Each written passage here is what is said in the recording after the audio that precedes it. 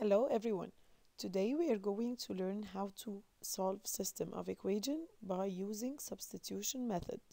In the previous sessions we learned how to solve system of equation by graphing and by elimination, either using addition, subtraction or multiplication. Today we will learn how to solve system of equation by substitution. Let's see our first example. Okay, so here, in order to solve by substitution, we have three main steps. Step number one, solve at least one equation for one variable. So I need the y equal whatever or x equals whatever. This should be my first step. And then I'm going to take the value of x or y that I have just got from step one and substitute it in the second equation and solve the equation for this variable. Now I will get a value for x or y from step 2.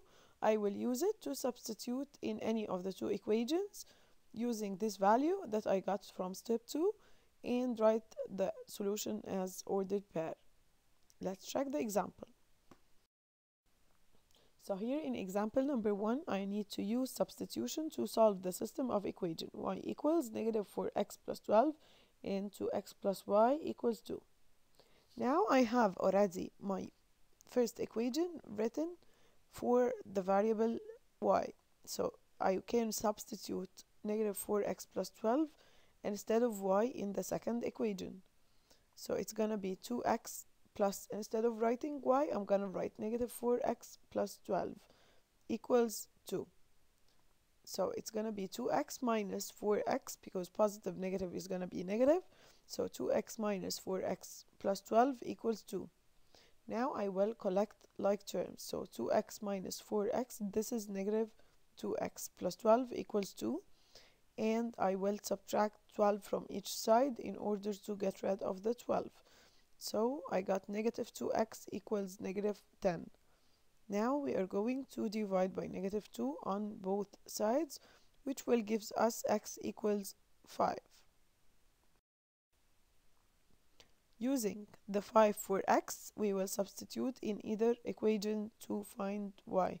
So I know y equals negative 4x plus 12. So instead of x, we are going to write 5.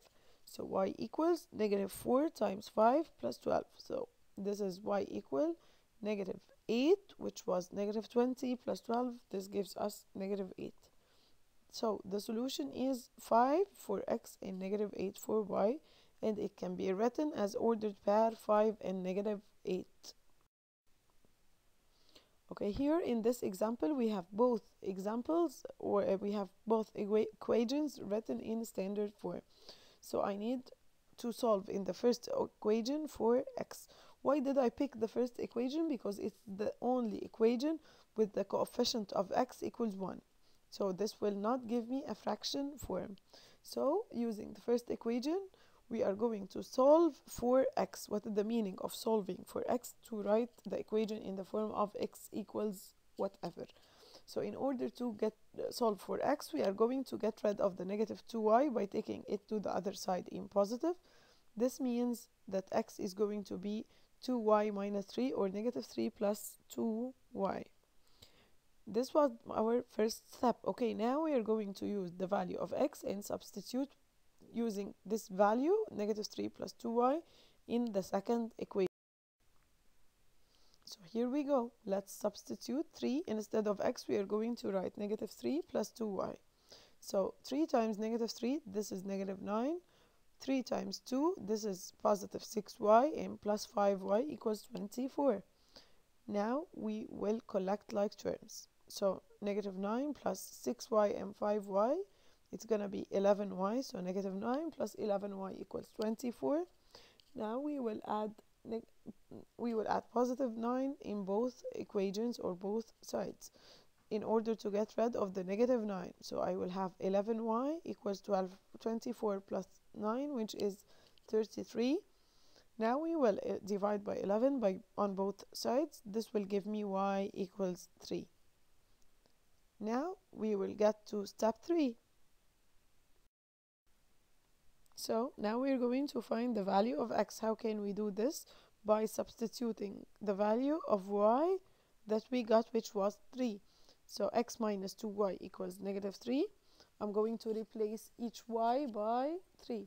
So x minus 2 times 3, which is 6. X minus 6 equals negative 3. Now we are going to add 6 in both sides. So this will give us x equal 3, and our solution set is going to be 3 and 3. I hope this was clear. See you guys in the next lesson. Goodbye.